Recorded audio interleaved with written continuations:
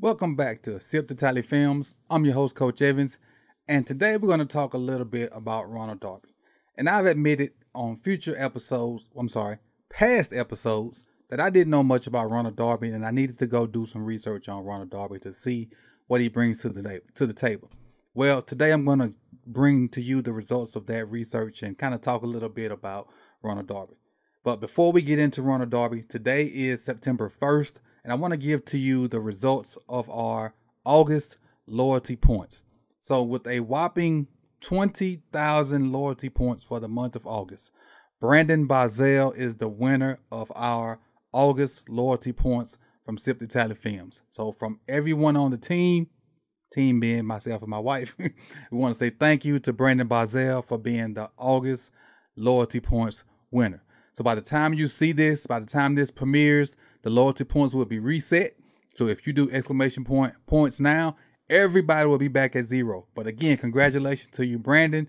Your prize is already on the way. So again, thank you, Brandon, for participating, and everybody's back at 0.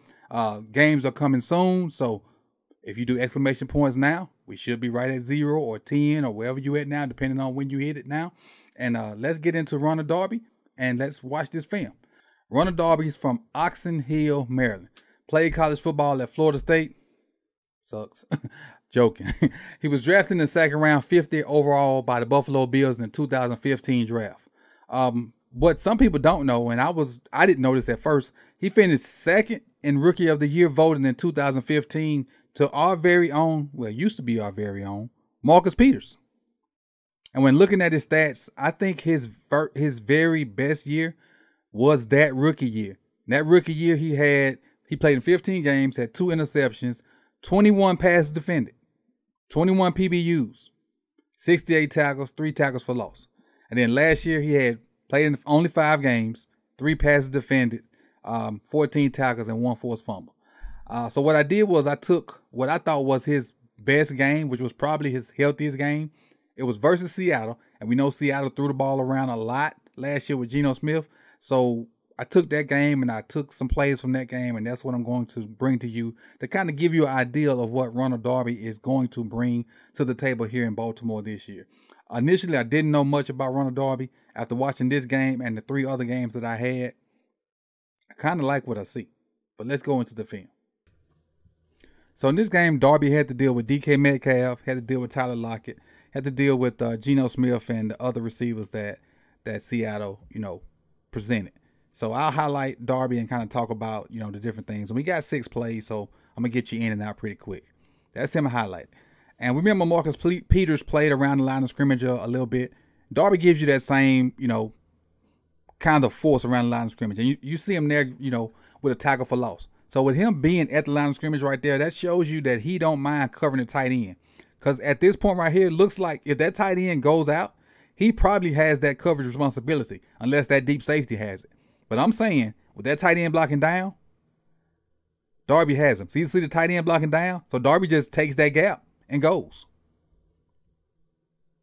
And a cornerback that don't mind getting up, playing at the line of scrimmage and tackling like that, I'll take that. I'll take that along with his coverage responsibilities.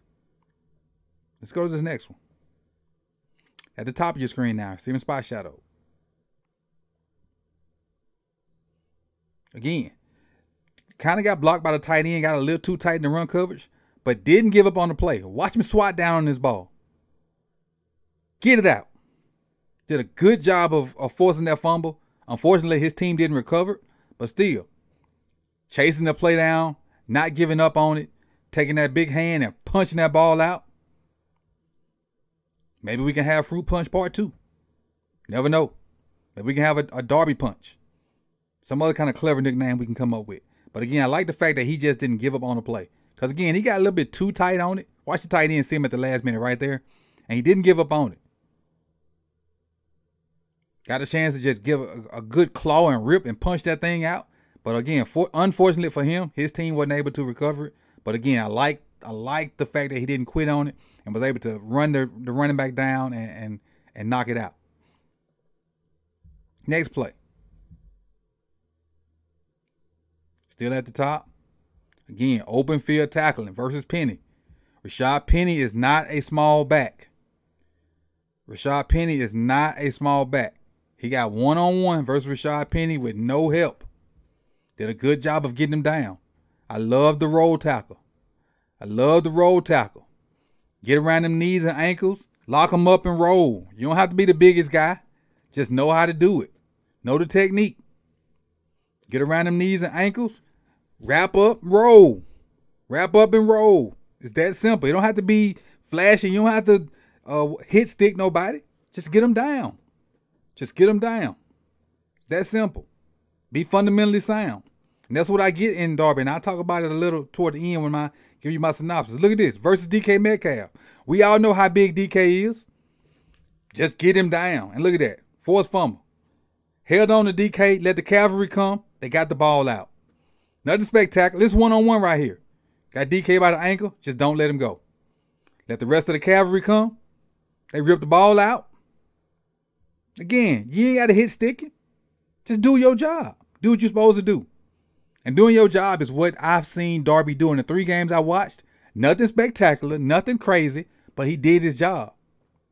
That's the kind of guy that the Ravens like. They like guys that do their job. Darby is a do your job type of guy. And again, we hadn't seen him in coverage, but here we go.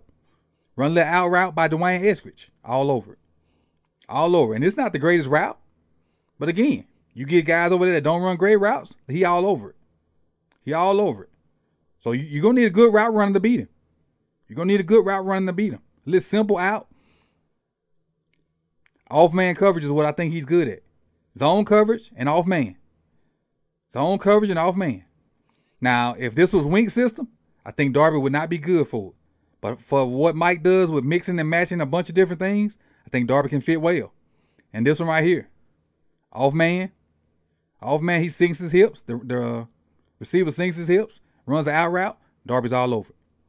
All over it. And again, well, it's like one more in coverage. Off man again. I think off man is what he plays the best. Watch this. Watch him drive on this comeback. Almost go get it. Good job of almost going to get it. He high points the ball and knocks it away, and it's still kind of blurry, but a good job of going to the top of that ladder. A good job of going to the top of that ladder and going to get it. So like I mentioned earlier, Ronald Darby is a do-your-job type of guy. He's a guy that's going to be where he's supposed to be. He's going to do what he's asked to do. There's not going to be a lot of spectacular things, but he's going to make the routine plays routine. And I know that's stealing a quote from a rival coach, but that quote holds true. When you make routine plays routine, that's a guy you can live with as a coach. That means he's going to be where you want him to be. He's going to do the job you asked him to be. Now, the spectacular plays probably won't come.